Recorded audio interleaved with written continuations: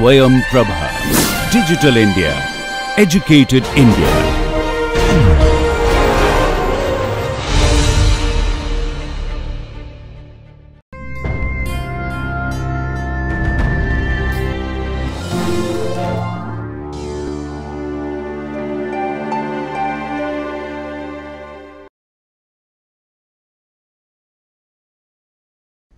Welcome back to the course entitled Symmetry, Stereochemistry and Applications. In the previous class, we were discussing about the optical activity and isomerism. So, in this context, we would like to start talking about the terms asymmetry and dissymmetry. So, there is a need to define these two terms and identify the difference between asymmetry and dissymmetry. See, as early as in 1860, Louis Pasteur used the term dissymmetry in his lecture Recherches sur la dissymmetrique molécule des produces organic naturals, which essentially means that the essential organic materials can have dissymmetric molecules. So, before Pasteur's identification of dissymmetric molecules, tartaric acid derived from tartar was one of the compound examined by Biot in his early days for optical activity. It was observed that one isomer showed positive optical rotation and the other isomer, termed as para-tartaric acid, did not show any optical rotation, which means that was a racemic mixture. So, the terms asymmetry and dissymmetry need to be distinguished using appropriate examples. So, in this lecture, in this class today, we will discuss about asymmetry and dissymmetry, and we will try to address these three important questions. The first question is whether the dissymmetry and asymmetry are synonyms, whether Pasteur used the word dissymmetric cautiously, whether Pasteur used the word dissymmetric just to indicate the meaning not symmetric, that is the lack of symmetry. So, to start the discussion today, I would like to draw your attention to this very simple table, which will be very useful in understanding this topic of asymmetry and dissymmetry. As you can understand from here, that we are trying to understand the difference between a symmetric molecule, a dissymmetric molecule and an asymmetric molecule. So, when we try to identify a molecule, whether it is symmetric, dissymmetric or asymmetric, we look for the presence of alternating axis of symmetry. That means, we look for the presence of some kind of Sn. So, if we see in a molecule there is one of those Sn is present, then we look for whether the molecule has any simple axis of symmetry, that is Cn, and then we infer that if these two are present or Cn may or may not be present, then the symmetric molecule will be optically inactive. That means, it will not rotate the plane of plane polarized light.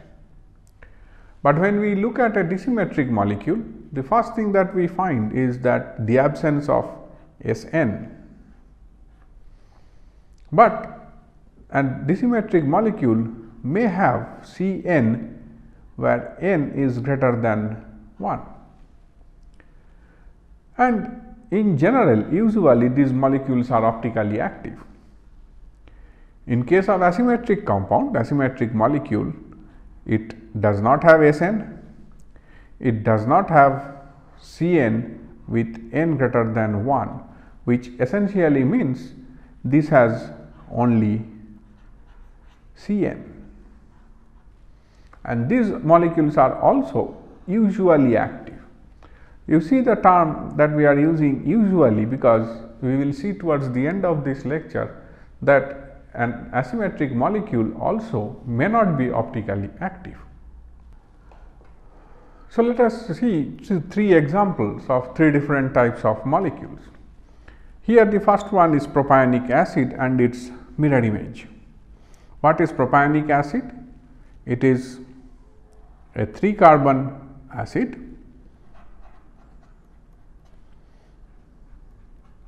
with CH2 in between. This and the corresponding mirror image can be drawn like this.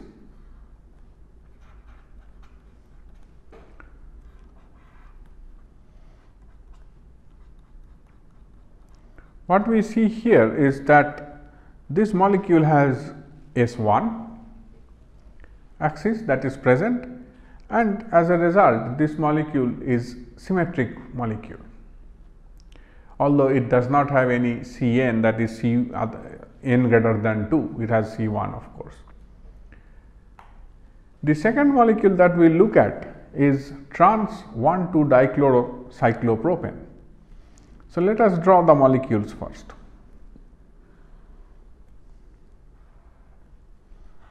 When we say trans, that means these two groups have chlorine atom at two opposite points. So, this is the trans 1,2-dichlorocyclopropane. This carbon and that carbon both are chiral centers, because each one of those have 4 different groups attached to it. And if we take the corresponding mirror image, what we get is this one.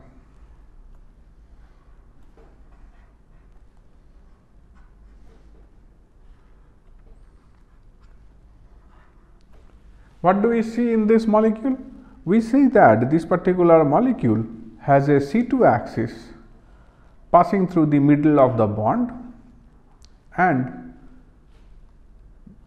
containing the third carbon atom. And what we see about these two mirror images? These two mirror images are non-superimposable. So, therefore, these two are dissymmetric molecules, these two are enantiomers and they are optically active. So, here what we have is a presence of C2 axis, but we do not have Sn. So, this is the condition for a dissymmetric molecule, that it will not have Sn, but it can have any other proper axis of symmetry like C2. Let us see the third case of 2-butanol and its mirror image.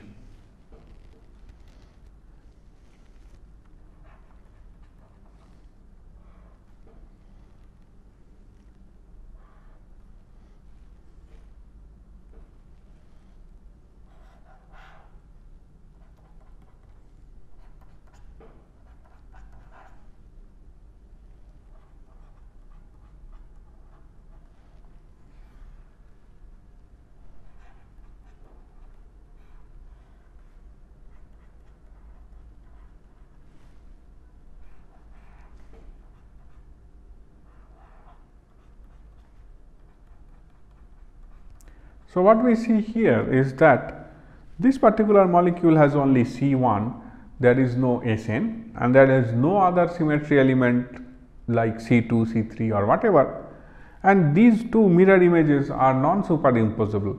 Therefore, this molecule is a chiral compound and this is optically active.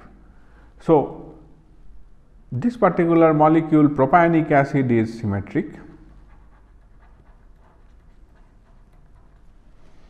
This molecule trans 1,2-dichloropropane is dissymmetric, and this molecule can be termed as asymmetric.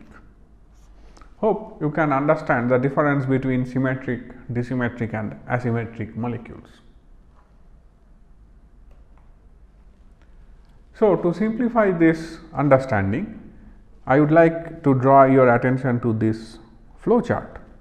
So, when we look at a molecule, we first look for the presence of Sn.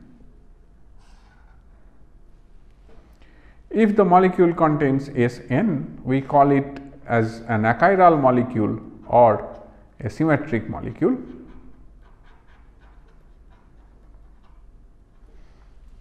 If the molecule does not have any SN, we call it as a chiral compound, but a specific name is given to this compound as dissymmetric.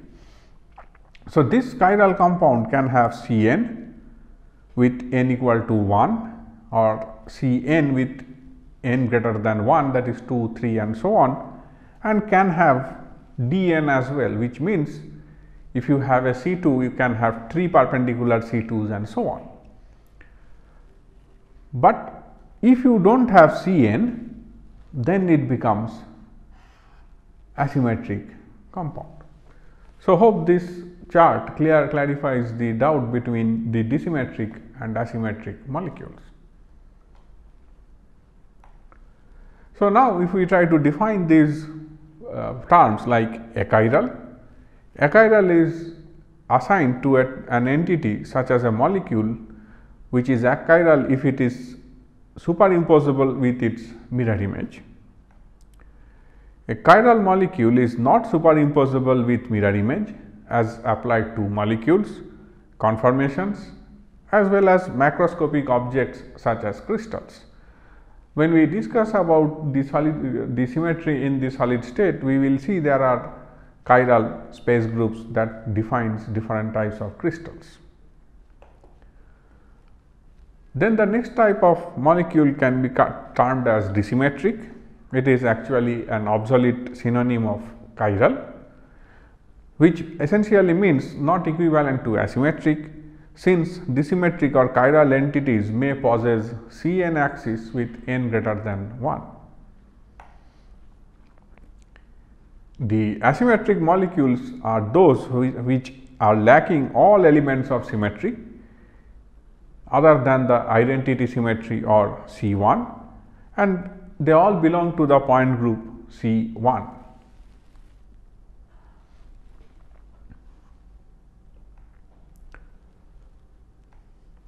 So, if we try to look at this molecule lactic acid, what we see here that the molecule does not have any alternating axis of symmetry, that means there is no Sn, there is no Cn n greater than 1. So, this molecule is an asymmetric compound and the corresponding mirror image is non-superimposable with the original compound. So, this one representation x and representation y are non-superimposable mirror images. So, they are enantiomeric pairs of lactic acid, hence they are optically active. Let us see the case of another molecule 3,6-dimethyl piperazine 2,5-dione. In its cis form, what we see here is that the methyl groups are upwards and the corresponding mirror image has the cis forms upwards, but this group and that group have changed their positions because of mirror image relationship. So, what happens in this? We see that it contains a C2 axis, because this C2 passing through the center of the molecule.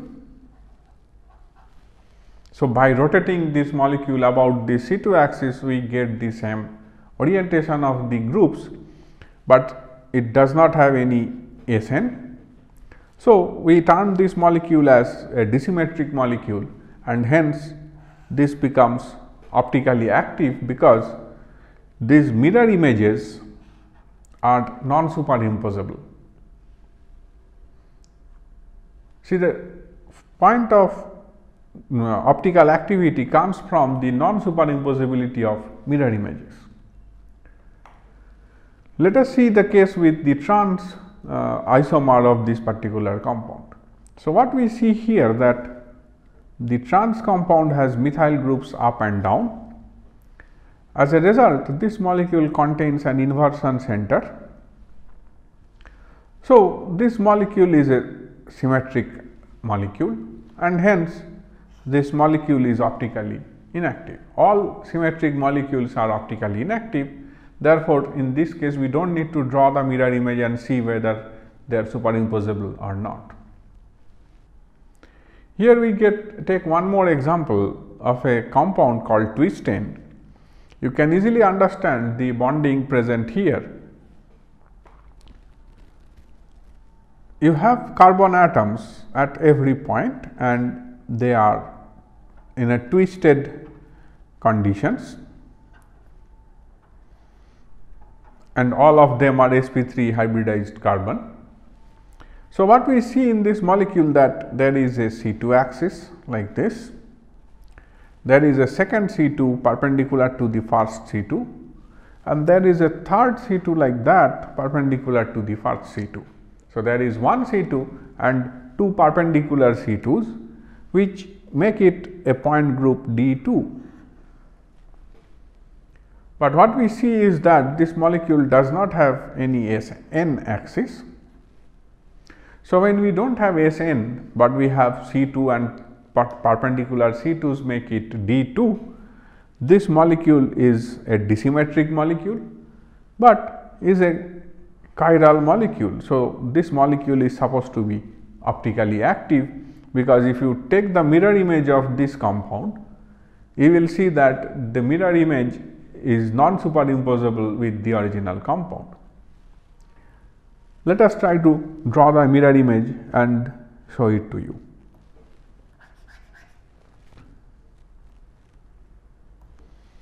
So, if I try to draw the mirror image on the right hand side, what we should have are the groups like this.